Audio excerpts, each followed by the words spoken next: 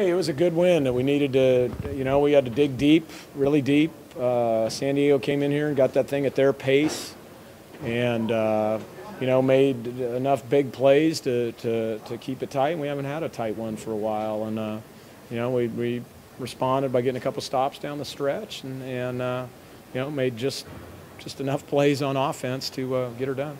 Oh, we needed to win like that, down to the grind. And I think that just shows, how we're growing as a team. We got a lot of veterans on our team that's been in these situations, and, we got a tough win against a good team. When it came down the stretch, they hit some big shots, but when we really needed to get some stops, we were able to. So it's always good to have a game like that and pull out the win because you never know down the road when that can happen. We'll have some experience with that. I felt good. I mean, sitting out those 6 games, 3 weeks, it went by fast. I mean, now that I'm playing, it's like I never left. It was nice. It was good. Obviously, get GB out there. We need to get him a little more comfortable, a little more rhythm. So he turned down some looks that he usually takes, and I think that's just because heck, he had one practice. So we'll continue to get him back in the mix. It was nice to be able to have another body out there defensively.